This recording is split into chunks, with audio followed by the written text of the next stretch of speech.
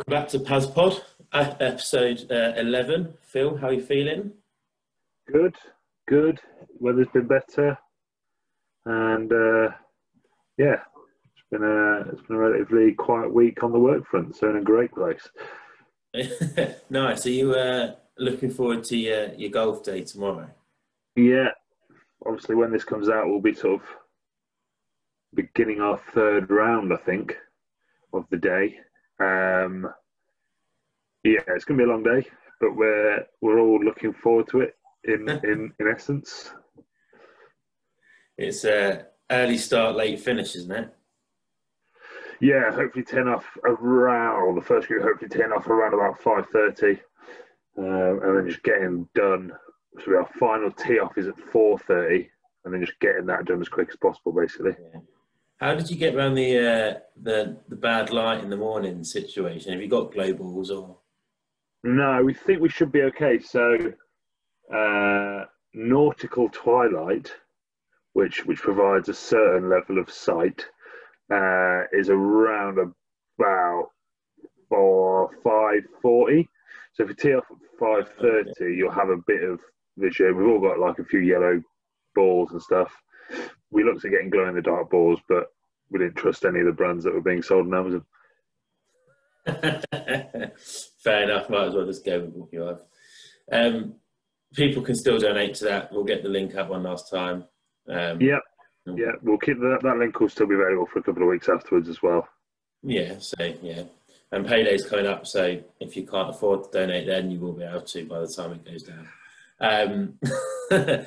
So last week we were quite bad at quizzing each other on rugby. I think we got one right out of 6, didn't we, between us? Which, pretty poor. But we're going to have another crack at it. I've got 3 questions which I don't think as difficult as guessing how fast someone ran by 100th of a second. So do you want to crack on with your first question, or do you want me to give you questions first? I'll do my first question. It's a classic rugby Norse question. Who was the last country to win a rugby 15-a-side gold medal? Oh, not much of an Norse. Oh, and I need to give you multiple choice, don't I? Otherwise, it's quite difficult. England or UK, USA, Samoa or New Zealand? Oh, well, I was going to go the US of A, but probably not. Go the Kiwis. Incorrect. It was the USA in 1912, I believe. Talked myself out of it as well. You did. Terrible. If you had told me 1912, I might have got the answer. Yeah. Anyway, my first question, bit easier. Who is England's top try scorer? Is it Rory Underwood, Will Greenwood, or Ben Cohen? Oh, it's Rory Underwood. Yeah, by about 11. Yeah. By about 17, sorry, but not by 11. You got 49. You know what? I wouldn't have had a clue about that until I heard it the other day. It was on something the other day about Rory Underwood scoring those tries. Oh, was it? Yeah. Because I know Greenwood and Ben Cohen both got 31. But yeah, he got 49. Because one of the Underwoods has played for Pavias, but I'm not sure which one. Oh, okay. Didn't know that. Fun. Yeah. Question 2. Question 2. Which of these countries has played in a Rugby World Cup final but never lost? New Zealand, Australia, France, South Africa.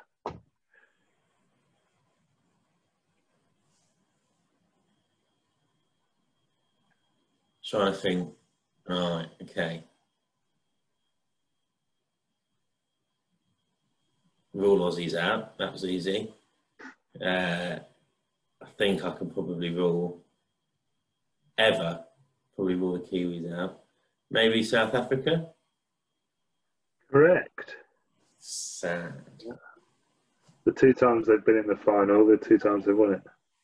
Nice. So it's 1-1 at the minute, but you've got a question in hand. Which country performs the Sipi Tau before a game? Is it Samoa, Fiji, or Tonga? Well, that's absolutely Judas, isn't it? You've been out there on tours. You said there was lots of people doing different war dances last week. Yeah, that was New Zealand. And there could have been other Pacific Islanders there. I don't know. I think it's Fiji because I'm guessing.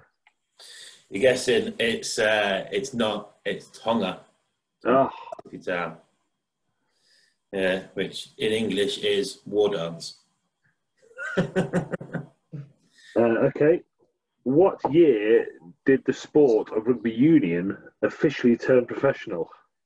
1990, 1993, 1995, or 1987?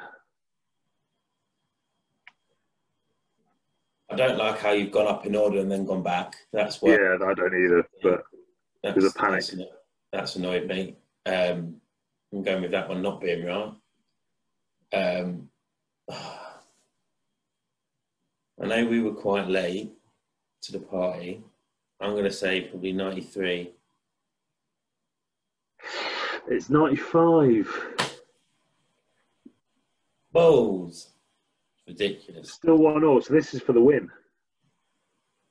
This is for the win. Right? As Tom hurriedly changes his question and makes it impossible. No, I like this question. Yeah. What size shoe was Jonah Lomu? No. Which English player played football for Sheffield Wednesday's academy alongside Jamie Vardy? Was it Danny Kerr, Owen Farrell, or Mike Tyndall? 3 men born in Yorkshire there, so I made it a little bit more difficult as well. Played football for who? Sheffield United? Wednesday, sorry. For Wednesday. I mean, it's not Mike Tyndall, is it? Look at him. It doesn't look like him, and he's quite a bit older. And he's quite a bit older than Jamie Vardy. Yeah, I did feel that when I wrote that one down, if I'm honest. I mean, just through personality and partial scumbaggery, I'm going with Owen Farrell. It was actually Danny Kerr. Danny Kerr looks like a footballer. He's quite bothered about his appearance, isn't he? Yeah, no. Yeah. I was just thinking about the character likeness. Supposedly, there was 3 in the Prem that had football trials. So there was Danny Kerr, there was a friend of the show, Alex Lewington, sorry. Was Lewington good at football, was he? And Lebenzowski as well, I think, had trial at Arsenal. And he played with Harry Kane. Oh. There you go. Fun times. Talking about people that have played for lots of clubs, shall we get into talking to Sam Ward? Let's. He got quite emotional at some point. Watch out if you can see the tears coming into his eyes, because we didn't, and he notified us, and then we kind of took the piss out of him a little bit more for it. Yeah. I mean, a bottle of red wine does do that to some people, so that's it's absolutely fine. We've all been there. Supposedly, his missus said afterwards that you waffled on a bit to him. Tells Sam he waffled, which is we can back that up. And as editor, I can also back that up. And he did waffle a lot. We'll get into it straight away, and then we'll catch up after. Yeah. So we're here with the social media wizard, Sam Ward. He's got quite a large rugby CV. But Sam, how you doing? All right, chaps. How are we doing? Great to see you both. Good. So some people will know you, some people won't. So Sam, can you just give us a brief introduction to you and a bit about your rugby life as well? Just a short one. Short one, wow. Well, I've only I'm not even 28 yet, and I've been at a few clubs. I'm a bit of a club whore, I must admit. Started off at Pavius when I was 4 years old. I started off in Doug Billam, Joe Collinham's age group, and I went all the way through the minis and juniors ranks. I was playing upper age group, so then I came down again. At this time, my brother was still playing for Pavia, so my dad was coaching my brother. He went off to play cricket. He was on the not senior cricket, so my dad came and coached me. We had Richard Hatton, Sam Marsden, some really good players in that team. Josh Peck, and yeah, carried on going up. Got to minis and juniors, played Knox, played the Pavia scene, all the senior teams. Kind of fell out of rugby, 3 years away from rugby. Eventually got chatting to Eric Cramno, dragged me over to Ollerton, got me back involved with rugby. I had three solid seasons with Ollerton, which I loved. Went and took a player coach role at Ashfield. It was only for 6 or 7 months, didn't really work out, but learning curves, met some good people there. Went back to Ollerton. I was still am helping out with Worksop, some really good stuff, what's happening there, trying to get the minis and juniors back going there, trying to rebuild the club. It is in a bit of a mess and it's sad times, but we are getting somewhere. And obviously, I'm back to Pavias, and I've never been happier with rugby at the moment, because I'm glad I've went to play for other clubs, but happiest I've ever been was coming back. I just remember seeing Nathan for my first session. Oh God, I just like being back home, boys, especially seeing her on Rossing ground in full sunset. Really lovely. Yeah, a bit of a brief one from me. It is a bit brief. You have been around the block a bit, and you still got some fingers in a fair few rugby pies around the area. But I mean, that's because you're passionate about the community game and what have you. Which is good to see. It is nice to hear, because it's easy to be very just kind of self-club. But it is good to see. Phil, do you remember the first time you encountered Wardy at all, or do you try and forget that? I probably coached him age group. Yeah, you did. I did, yeah. So, yeah, that would have been probably one of my first years at age groups. I think Sam's 3 years younger than me. So, yeah, when I got back from uni, I coached Sam. And then he did kind of disappear relatively soon after that. But, you know, you never disappeared from the club entirely. You're popping up again and again. Good, solid player when he was younger. I remember seeing him play a few times. Never really got a chance playing too much first team at Pavs, and therefore I think that's might have been what put you off rugby for a bit. But then, yeah, when you went to Ollerton, everything seemed to start for you again, and we would like to have you back sort of mid-season last season. I think it was, you rocked up for your first training session. Yeah. There was only about 8 of us at that session as well. It was horrible. I made you play that horrendous fitness game as well. So if you have to stay around after that, we're glad to have you back. Good to be back, man. It is nice having you around the club, because obviously, I mean, we're good pals anyway. So those who don't know, I do have actual friends as opposed to just virtual ones. And we do work quite closely on a little bits to do with the club. But something you'd never told me about, and I'm not sure many people know this, Sam, but as well as obviously your day-to-day job and your jobs within work, I didn't know you was a music producer. Josh Peck told me you were a music producer. Yeah, I know what he's on about, yeah. Do you want to kind of... What do you know? Well,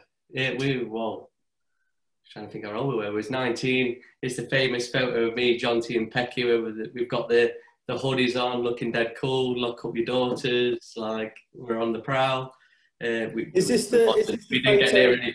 It was terrible. So anyway, we went to the Walkabout bar in Newquay and got absolutely hammered. In there, everyone's on there, and I just had a bit of liquid courage, and it was just band on. I thought it was amazing. So anyway, I went to like the bouncer. I was there. I want to talk to the guitarist. And anyway, the guitarist came over. He was Argentinian, and I think his name was like Pablo or something like that. Can't remember. He looked like Colaccini, who played for Newcastle.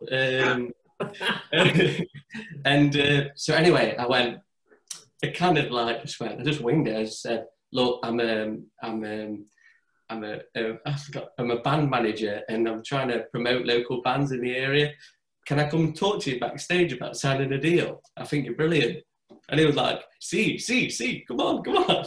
So anyway, as they were all going backstage, I was following them.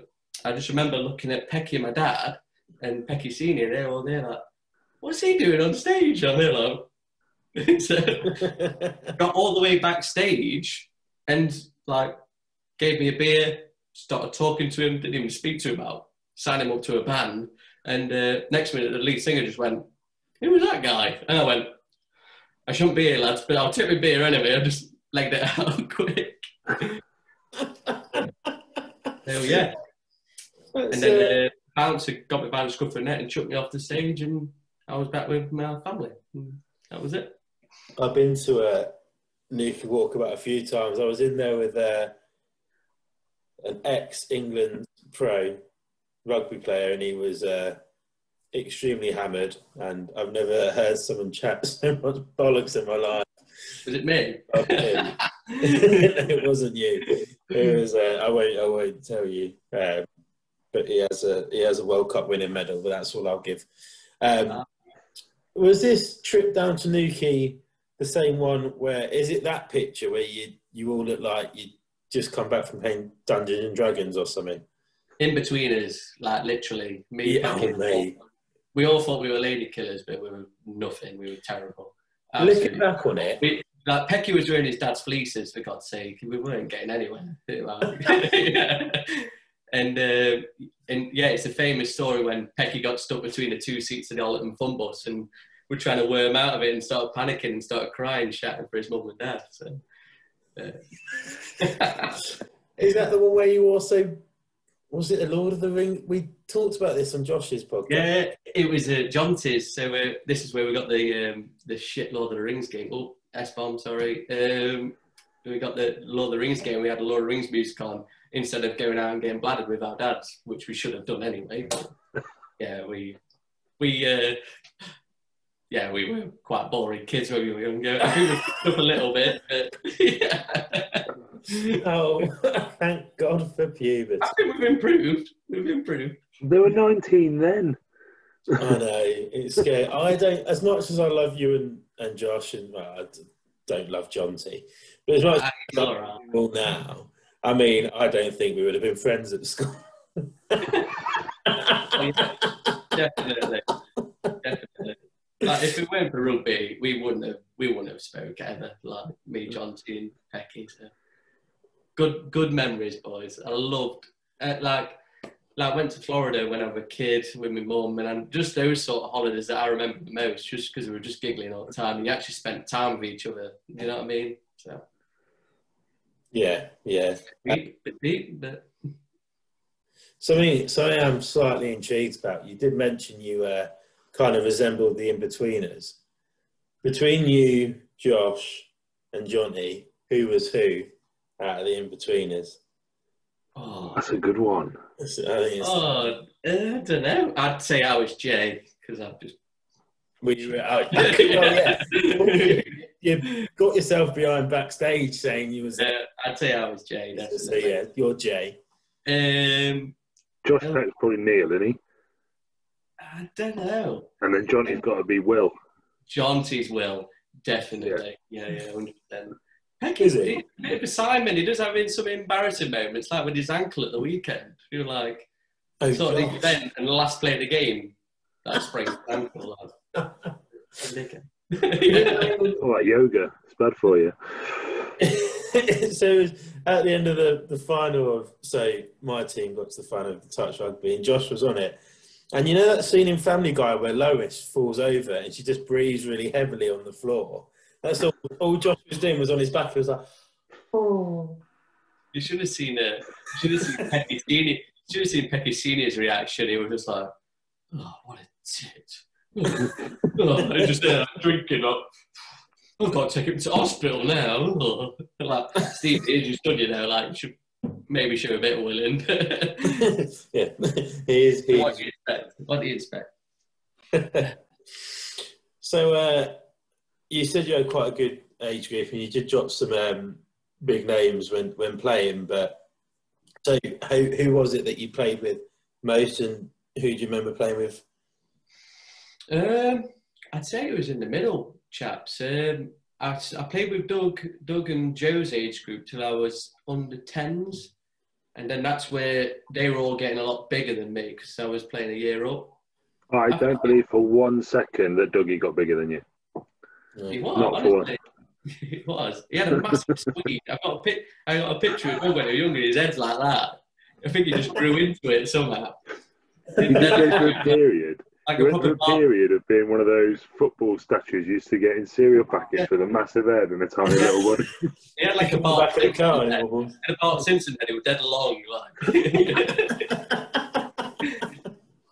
There was Doug, there was Joe, Tom Hobbs, Josh Hall, Will Maudsley. There was some amazing players in that team. But the one that my own age group was really good. We had Richard Hatton, Sam Marsden, Simeon Small, Josh Peck, Ben Hubble, Martin Bates. We had really, really, really good age group. Harry Bill, and this is what kind of my first reaction of like falling out of love with rugby, because we had such a good age group, and I think the only team what could beat us in the three counties was Derby, and they went 3 years unbeaten. They were national champions 3 years on the bounce, and we drew with them once, I think, in like a cup final or some semi-final, and they beat us at extra time. We went toe to toe with them, we just never beat them, which was sad.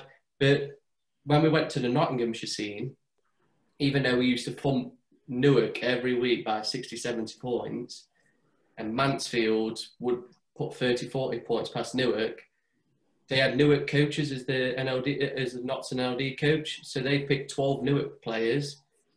Us, as the best team in Notts, they picked 5 Pavs players, and Mansfield, who stuffed Newark as well, they only picked 3 of them. And at the time, the head coach of the Nottinghamshire scene, his dad was the 9. His dad, at the 9 of the dad at Newark, was the coach at Nottinghamshire. So I didn't even get a look in for like NLD or anything because of that, because it just didn't get picked. And I'll never forgive rugby and coaching for that, ever. It's really like annoys me, but just one of those things. Yeah, it's a strange. I always find it quite an odd thing that some age groups were affected by that. My age group actually had Newark coaches as well, thinking about it, but there wasn't that many Newark players in the team. Although the Newark team at my age group were by far and away the best team in the area.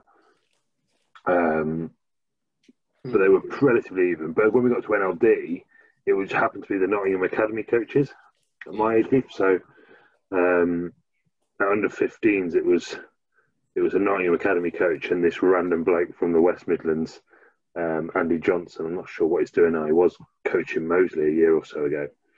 And that selection was quite fair.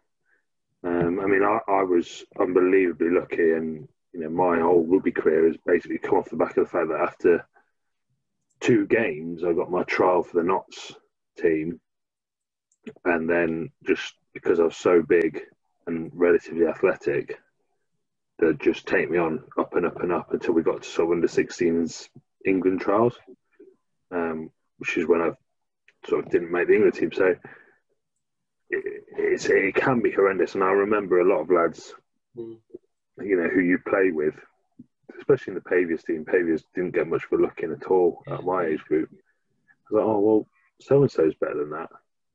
Or, you know, it's just one of those things. I was really bitter, Phil, that the players like Josh Peck, Richard Hatton, and Harry Bill, like, they never even got a chance to play for Nottinghamshire, but just because of selfishness of coaches.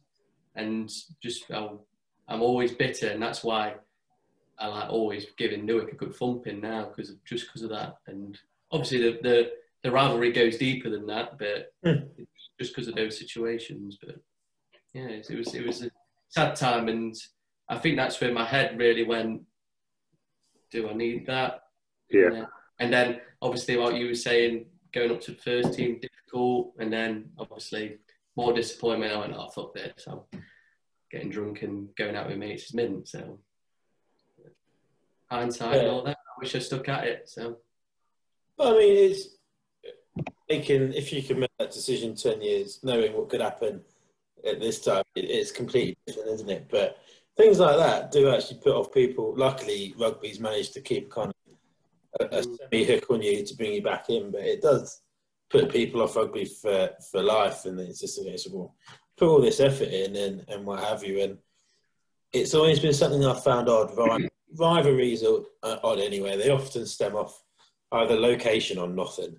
It often stems off the fact that you're close, or you've always been challenging for the title with each other, or there was a fight or something like that. And I've always understood senior rivalries, and I've often kind of understood Colts and lower level rivalries. But when it comes to the fact of, well, Newark are coaching the NLD, so Nottinghamshire, so that's all they're going to pick the majority of Newark. Yeah. In hindsight, I just look at it and I just go, well, why are you doing that? Because actually you're not damaging, well, you're damaging Nottinghamshire, but actually you're damaging rugby as a whole. Because the problem people see at rugby, and I mean supporters of rugby see it as well, is it's a boys' club, and if you're in that boys' club, that's what it is. And if that's at that age group as well, then no wonder you got fed up and decided to walk away. It's just a little bit of honesty though, Tom, because I blatantly said there that Mansfield was better than Newark as well. We had some really good battles with Mansfield at our age group, and they only got 3 players in the not squad. And one of them was Wardy, James Ford, Tom Lowry, and Bradley Eames. Bradley Eames, who he sadly died not a few years ago, bless him. But they didn't even get any more than 3 in. It was really, really biased and awful. And that, I do think NLD should vet that a lot more, because it does happen big time. Does it happen now? Do we know? Or I mean, it's one of those things where, especially at the age group level, certain people will vie for the opportunity to coach it, and those people will usually be linked to a club. I don't think it's as bad anymore. What I've always thought is that it's renowned for being county schools. So why not have a PE teacher coach it from some school? And it's just things like that. But it's one of those things where a certain coach will, I've got an opportunity to coach the county, I'll do that.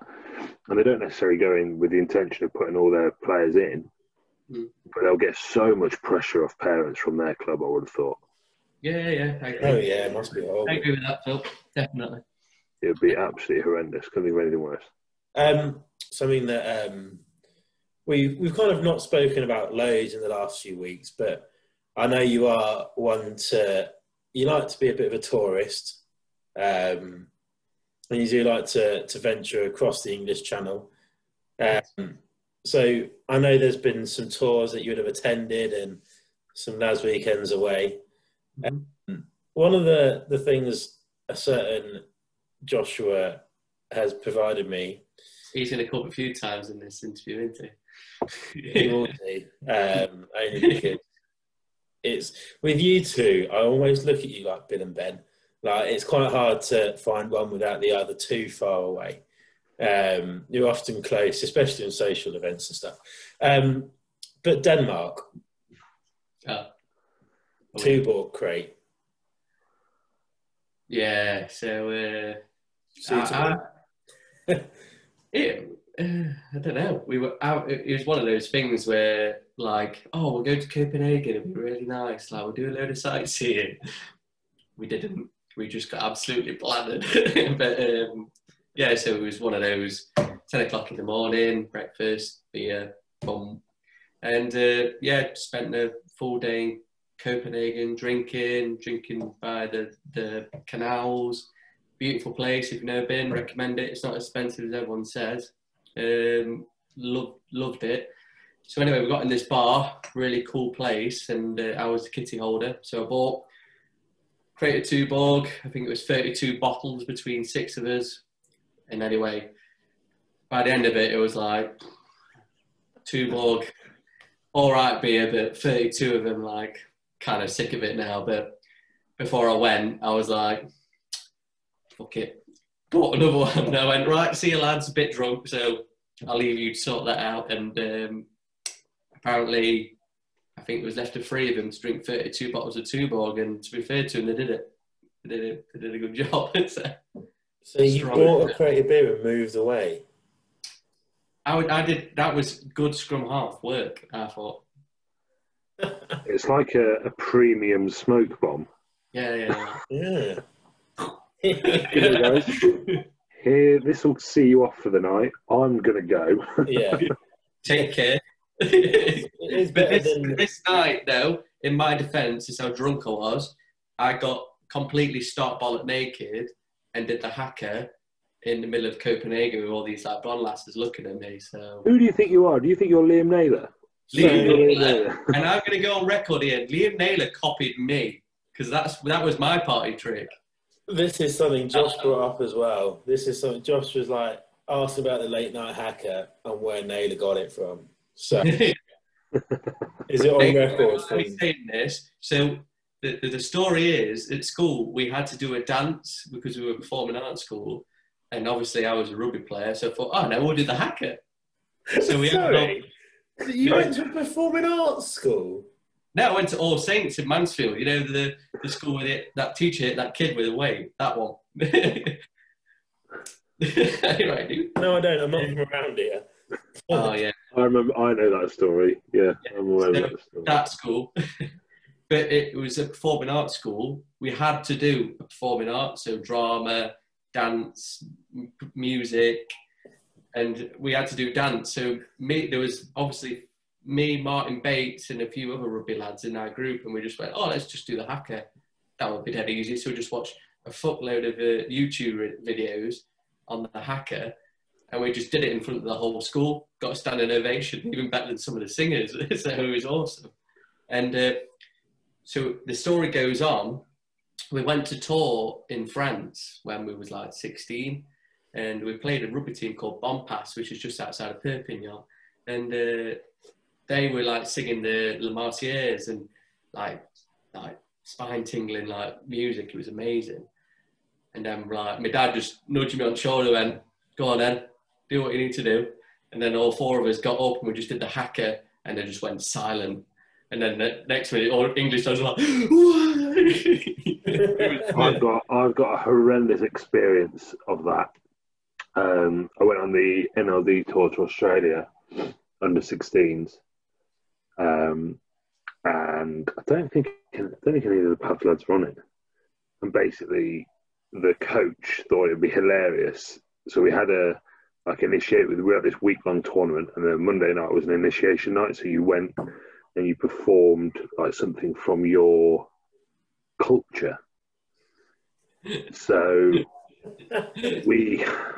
You've never been coached. Hold it there. Yeah. Our coach thought he was an absolute comical genius, and basically said, "Oh, I know what we'll do is we'll do we'll start a Haka and then turn it into the Macarena."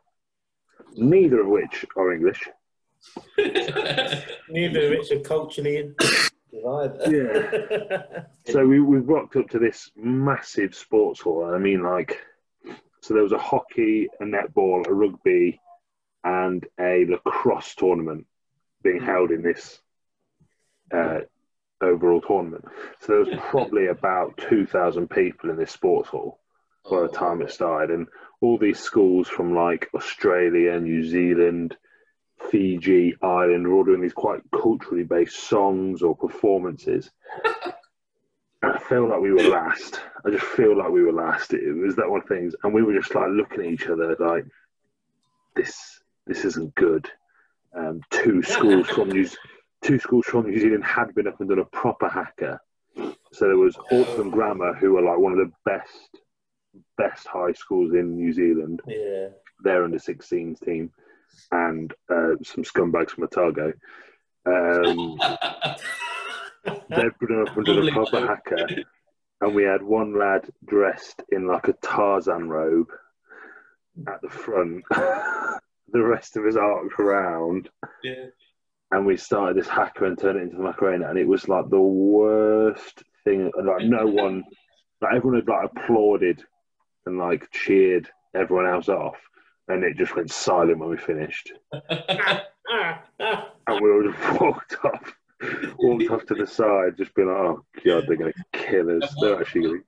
And once again, the British Empire reaching out to New Zealand. Oh, it was horrendous. The worst bit was there was an under-16 tournament, obviously what we were in, and an under-18 tournament. So not only have we like irritated everyone we were playing against, we'd irritated the bigger boys as well.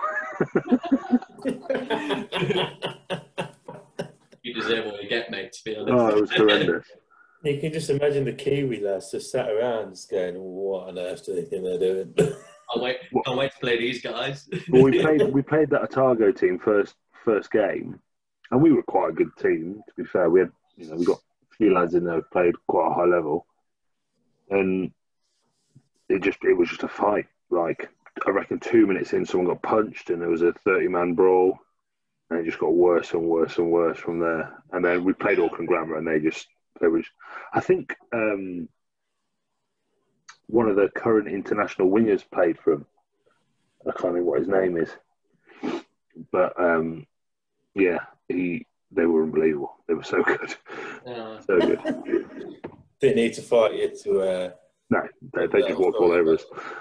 That's embarrassing, man. Why would you do it in front of Kiwi? It was the worst thing. Emotionally, at the end of it, we were all just like, "Kill me, just kill me now." I don't want anything to do with this. Yeah. Phil, can you get your package out, please? I can. Sam, I think you're an avid viewer, so I don't need to explain to you. Please answer as fast as possible. These very clean questions. Red or green? Green. Favourite beverage? Doug Billerman around here. Amarone, red wine. Is that the one that's right in front of you now? No, that's Rioja. Oh. Sorry, culture. When in Spain. Best player you have played with or against? Best player played with. Natural ability, I've got to say Mong strength, Joe Collingham. Best player played against, probably Rory Lynn. 10. Wow. Yes. Wow. One day I'm going to get.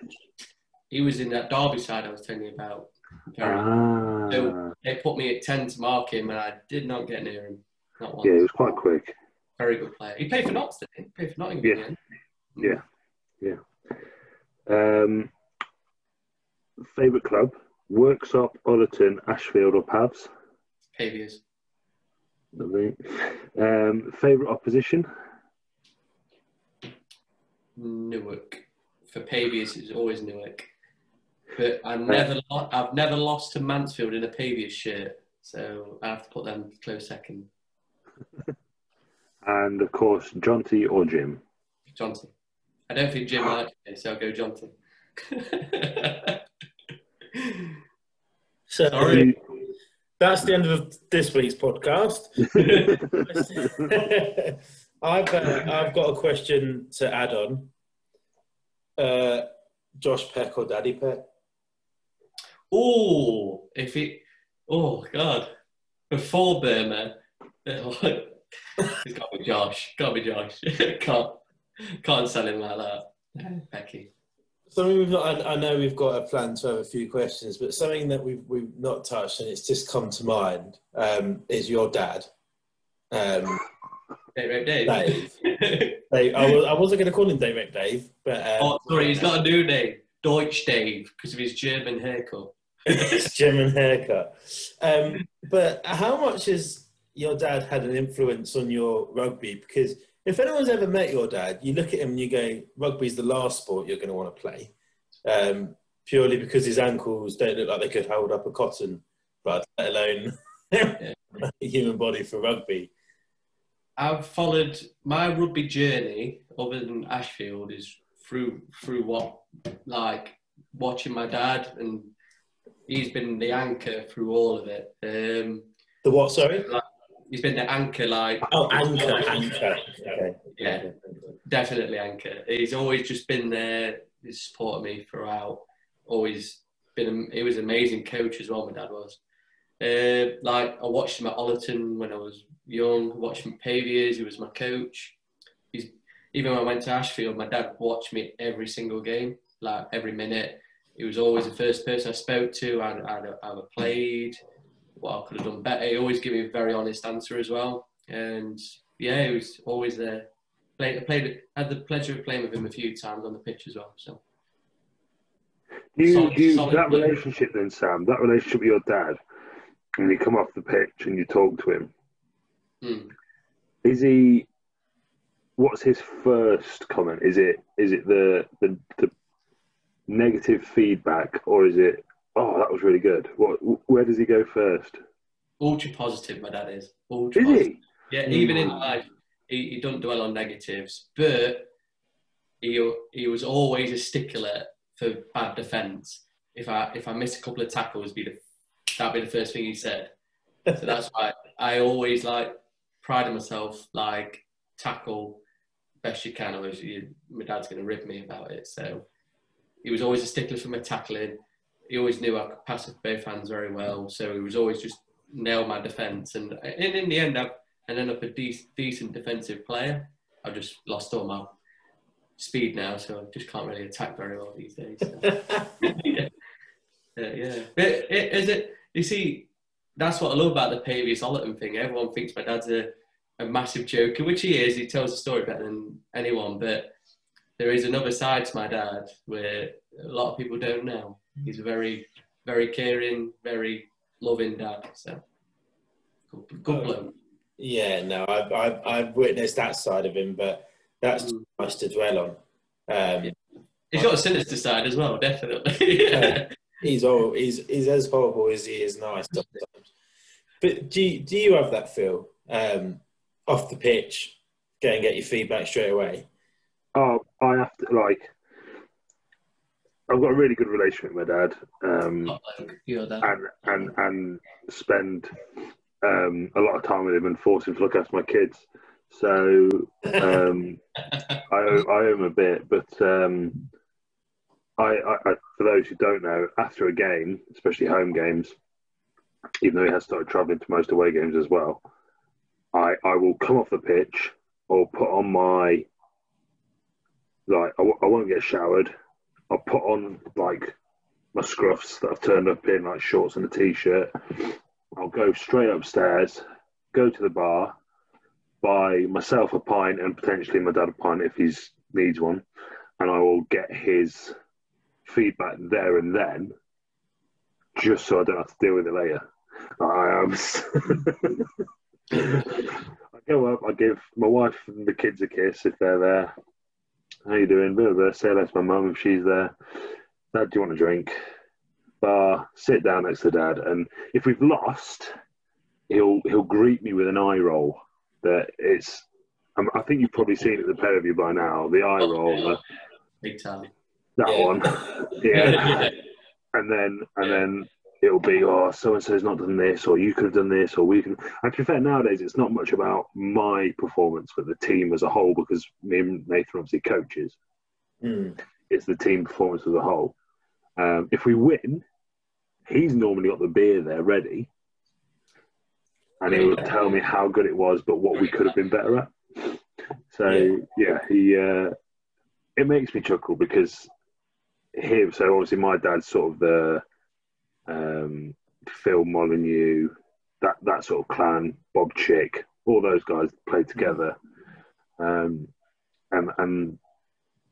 they can't see that the game. Well, if they do appreciate the game's changed, but they still think, oh well, just gotta stamp on him. And it's like, no, you can't do it anymore. Shoe him.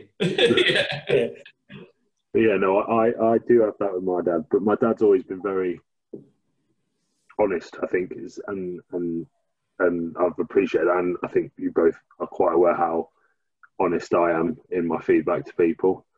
Yep. So yeah, is that something that I remember sitting in the stands with him when I was about 16 at Meadow Lane watching Nottingham, and him turning to me and said, "You could probably do this, couldn't you?" And I was like, "Oh yeah, thanks for the moral support. I'll crack on with that now." To be fair, it is good coming off a pitch now, and you can look to someone. I mean, my dad doesn't live in Nottingham, but I often veer towards Steve Beck or your dad if he's watching, or someone like that. Someone who I know is kind of knows the game, who I can look over to and go. To be fair, Gaz Briggs and Chris Briggs are good for that as well. That's who I like to. But it is quite nice coming off and getting the instant feedback. So, yeah. But anyway, moving on. Rugby memories. Yeah. So, Sam, what is your worst rugby memory? Oh, worst one. Oh. Difficult question. The Nottinghamshire thing. That's a bad one. Let's not go over that again. I'm a bit teary, didn't I? I would say one of my worst ones. Tom was there. Ashfield, Ilkeston. Oh yeah. I had a point to prove at Ashfield. Not point to prove. There was a lot of. I think they still have a nickname for me. Call him Messiah, which I kind of didn't like, but I just wanted to go there and make the club better, and I tried my best while I was there. But anyway, we started off while I was there. The results did pick up. We had some really disappointing results before that, and we played Ilkeston at home against Buccos Ilkeston, and I think it was 4-0. You can't get 4-0. 5-0 down, and someone's come off the ruck, and I was playing at 10, so I sprinted over, cover, tackled, and I tore my hamstring, grade 3 tear. And I've never really had a really bad, serious muscle injury, so that really hit home, especially because I had a bit of a bean in my bonnet, and I really wanted to prove some doubters wrong. Just didn't work out in the end. And my coach at the time at Ashfield, he was a really good bloke. He put a lot of faith in me as well, and I kind of owed it to him as well. And to Ashfield, I wanted to help and be a better club. Yeah, that's probably my worst memory. Yeah. And another bad memory was with Doug Billam's team at Colts level, losing to Southwell in the cup final. And I think it was Alex Berry, actually, the Southwell back rower. He actually charged down my clearance kick, and they scored under the post to win it. So that was probably the worst one, actually. Yeah, yeah, terrible. That was horrible because you were playing with some really, really good players there, upper age group, against a very good Southwell team. I have to take my hat off to him. And to lose disappointingly, it was at Sleaford, I think. And yeah, that was a bad memory. Yeah, that was probably the worst. Yeah. Yeah. I mean, just kind of an off tangent question, but I mean, we spoke about Phil. Phil doesn't like watching rugby and couldn't care for it really unless he has to be involved. But would you, something that I've never asked anyone really, would you, in a cup final sense, would you rather play and lose off something like your kick being charged down, or would you rather be injured and not play in that game? It depends on my mentality at the time. If I was playing for Pavius now in a cup final, I would be relishing it. And the cup finals I played with Ollerton, I loved it. Couldn't wait to be. And I actually went off with an injury in the cup final we won at Ollerton. I was gutted. I really wanted to stay on and get him over the line. But the Ashfield, and this is horrible to say, my head was up my arse. I didn't know, did I want to be there? And if I'd probably rather, we was getting stuffed every game, and I was trying to do more than I should. I was making tackles what I should have been doing. And if someone said to me, do you want to sit this one out? I'll probably want to, yeah, go on then. But now, my mentality with this club, I would 100% playing it. The feeling you get from winning the cup final is just the best feeling in the world. Oh, yeah. And I mean, it is all, this is a typical cocky, Pavius thing to say, but winning cups winning is a habit. Winning cups is a habit. And we're falling into the habit, and we kind of know how to react on a cup day across all 3-4 levels or whatever. What's your best rugby moment? Cup final of Ollerton was one. Loved that. Yeah, without a shadow of doubt. I think people know this one's coming. So obviously I went to All Saints, and all the way through school wearing a Pavey's jacket, I just got picked on all the time by the Simcox brothers, Adam Shaw, Ryan Huff, Gareth Gripton, Ryan Kroll. I just got beat up every day because they were all Mansfield and I was Pavey's. It was a different age group, but again, it was for Doug and Joe's age group, and there was all over Facebook saying, because it was a county cup final at Mansfield, and they were out there to do a number on us, like, we're going to stuff you and all this lot. We went there, and I think at half time it was 67-5, and they were walking off the pitch crying at one point. Joe Crossland had like 4 of them. That was on the Instagram the other day. I had like 4 of them trying to beat them all up.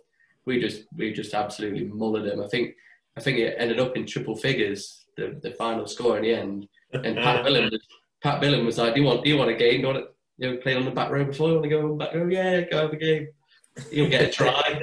And we just absolutely mullered them and just stuffed them at their place. That was amazing. Yeah, I think that'll probably be it. Yeah, that'll probably be my best rugby moment. Beating a rival was always something, to be fair. Especially at their... To be fair, as much as I love a lot of the Mansfield lads, and know them... Oh, yeah, some great lads. Beating them at their own place is someone else in a big game. Sam, you obviously played at a few clubs within Nottinghamshire. If not 50% of them.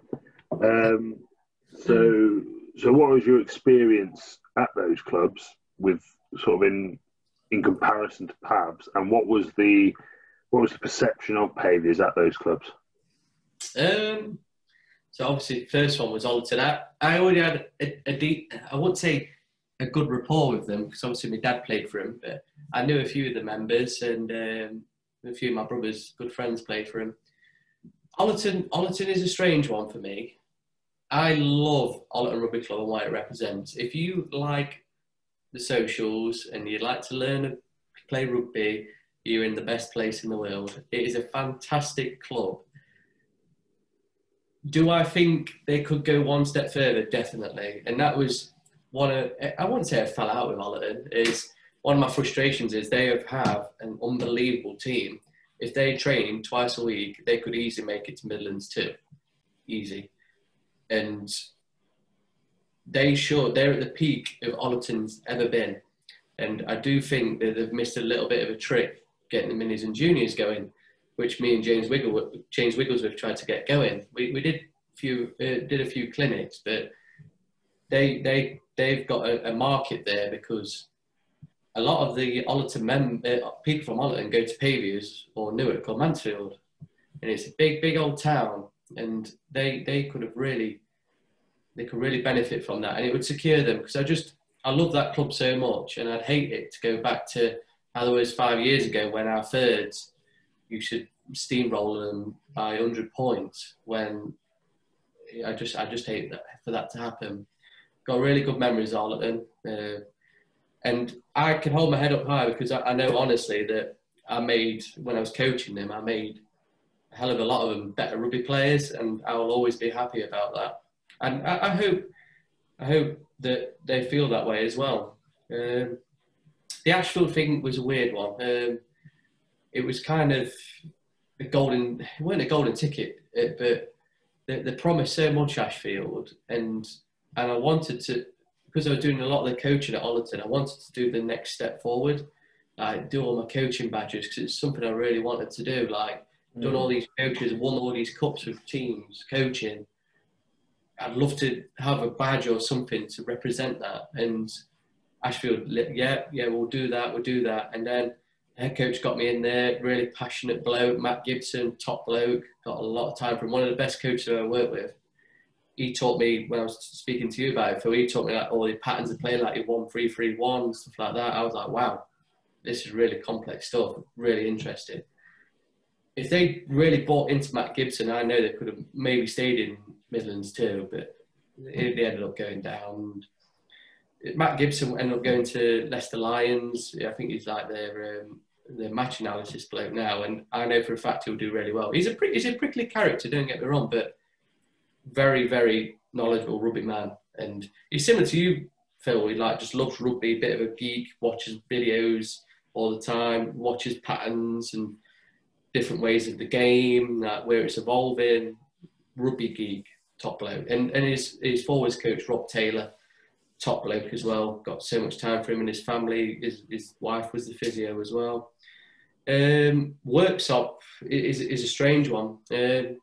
So I was working with John Wellham, the RFU coach development officer at the time, and he was working with Ollerton and Worksop. And this is the time where I just moved from Ashfield back to Ollerton.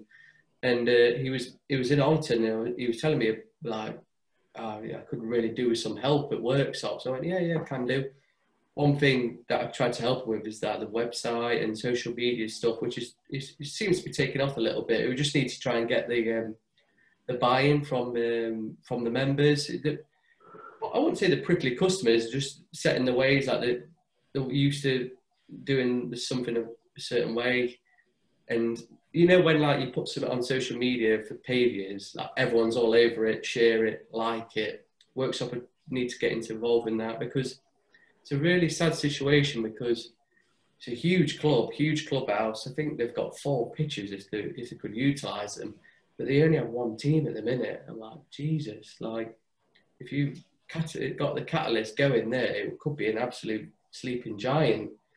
So being a part of that and trying to get the minis and juniors going there, trying to get the members involved, is really, really amazing stuff. So yeah, that is, and on the comparison of Pavs, my direction and coaching on the social media things and playing, I've always gone back to Paviers. That is all, it's like my Bible kind of thing, like being taught by Guru and like Steve Peck, like the morals of the game, and Dave Robbo, like your brother Nathan Eggleshaw as a young lad, he was captain. I was like, right, what captain, what player? Just little role models like that. Gareth Briggs, how he played the game, how passionate he was. Like I saw it on the first podcast, headbutting people in changing room. Like that passion is what I got from Paviers, and hopefully I've put that stamp on other clubs. And that's probably where I'd probably leave it. Yeah, everything in me rugby related is Paviers, and Paviers is a successful club because it's got passionate members. So yeah, that's probably where I'd leave it. Yeah, some good members and some good clubs. I do wish that sometimes, especially that Worksop, I wish just turned around and look at the facilities they've got, and like clubs like Ollerton would kill for a clubhouse. You know what I mean? Like Ollerton, they're playing like a little village hall. If they had a clubhouse, what was their own, they would absolutely love that. Tom, you've played there a few times. I was going to say, in Ollerton, one of the only clubs I've been at it is the only club I've been at where I've not been a member or a play member of, where I've actually felt like that doesn't matter. You know, away to Newark, and I used to go away in Gillingham to like Mason, Canterbury and all these places. You'd go in, it'd be friendly, you have a pint, you chat, but it's all small talk. Ollerton hasn't got a clubhouse, for those who don't know. You just go around to the local pub. But actually you go in there and you're not there with your 15, 20 mates that you turn up with. You're there with actually the 30, 40 lads that have played on that pitch, and it's a rugby community as opposed to a Pavs and an Ollerton community.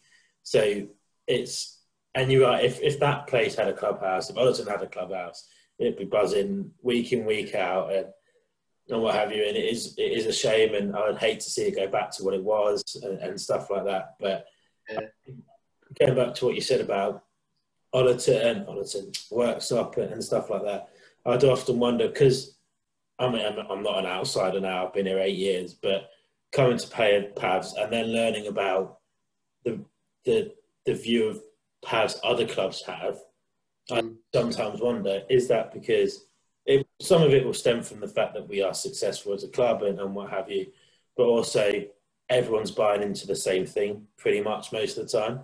Yeah. Everyone is passionate. And I mean, like any community, any rugby club, any sports club, any business or whatever, people fall out, but people fall out because of the passion. It's not because people want to be difficult. Everyone wants striving to have that same thing. Whereas I wonder if at other clubs that isn't quite the same. Yeah. Because they just don't have that kind of culture. And when like I said earlier about winning as a habit, but there is a success record. If everyone's buying in, you're successful. But if you're successful, everyone's buying in.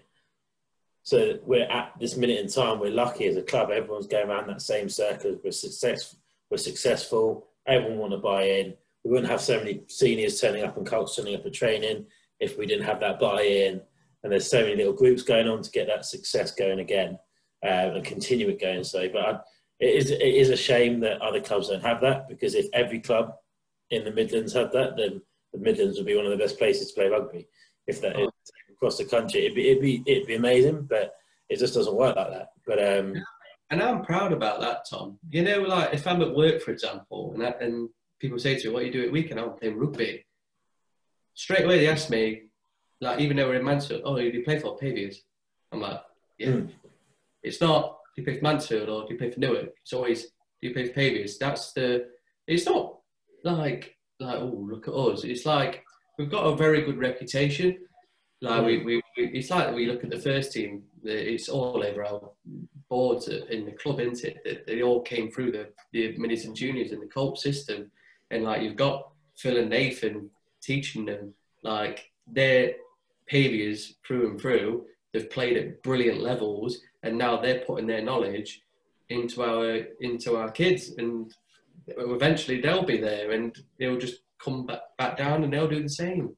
It's the ethos of the club which has made us so successful, and that's what I want for other clubs. Like, I know if they bought into it, they could be a real success and, like, seal their futures for years to come. Because you know for a fact, like, with COVID, you know that Pavies is in really good hands.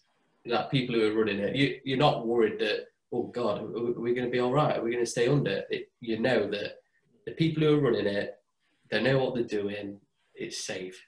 And that's the beauty of Pavies, I think. We just run really well. The members are very passionate about the club. Everyone wants to be involved, from minis and juniors, girls, ladies. Every success, I think. Is what it is. Definitely, we're definitely on that right mood to get that kind of success going. But thanks for jumping on with us, Sam. It's been a pleasure to have you on. It's been great to pick your brain. I won't ask Phil if he has any more questions, because he tends not to. Told you. But yeah, thanks for coming on, and it's been great. We'll catch up with you soon. No. Thank you for having me on. Pleasure coming on. Like I told you before we was off here, I'm really nervous. I hope I didn't rabbit on too much, but it's all right. Tom can edit, mate. It's fun. I can edit. I'm passionate about rugby, and if I can instill that passion into other people, then all the best. But thank you for having me on, and yeah, I think you're doing a great job with the podcast, lads. And yeah, give them a follow. Cheers, lads. Thank you for your time. The wizard said it. Tell me. So that was Sam Ward. Lots to say for himself. Good stuff. Yeah, I thought that was good. I thought, you know, for those who don't know Sam very well, because he has been away from the club for a little bit, that will enlighten people about his character, but the kind of person he is, and you know, he's going out of his way to a lot for the club at the moment, which is you know, very well received by everyone at the club. Yeah, and he's very much a fan of the community game, and he's not, as much as he does a lot of work for Pavs, he's still got kind of support in other clubs, which is something you don't often see nowadays. But it's good to have him on. He had a good balance of his rugby knowledge, and then also the stuff containing Josh Peck, which we just leave to another side for people to enjoy. So we won't delve into that. Talk about halves in the club, on the 26th, we're going to host another touch tournament. Are you there this time, Phil? Are you at Peppa Pig World? I will be there this time. Can't afford to go to Peppa Pig World again. I think the plan is that we have a few teams from outside of Pavies involved this time as well. If people are interested or would like to enter a team, then they need to get in touch with the number we'll provide either at the bottom of this one or next week when we know what the number is. We'll put Phil's number up. Yeah, you can put my number up and I'll just forward it on. I think it's a good idea. I think it was quite successful last weekend by the sounds of it. So the more people can get up to the club while we can, the better. Yeah, it is a case of just bringing up your boots or trainers and a bottle of your own water. There is vests and stuff to buy. Well, there were last time for pitch up to play, but this one's a bit of a different. But yeah, get there. Bring your pals, even if they've not played rugby before. There's little sessions that we're going to do in the breaks, I think, as well. We didn't touch on it just before we go. How was I want your highlight of Peppa Pig World. Leaving. It's a nice little place. You know, it's a long way to go to look at a fake pig. I think the highlight for me would have been my daughter's face as we went on a caterpillar roller coaster. My daughter's only 3, or was only 3 at the time, and this caterpillar roller coaster was a little bit more aggressive on the downslope than I think I perceived, and it kind of threw her up out of the seat, and she went airborne for a second or two, and she back a bit. So that was quite funny, and we got a good photo of that. So yeah, that's probably what I like. Oh, that's mint. I want to go to Peppa Pig World now. Any wise words? Not today. Not today. One day we'll get wise words right. In that case, thanks for listening, and we will see you next week. Bye.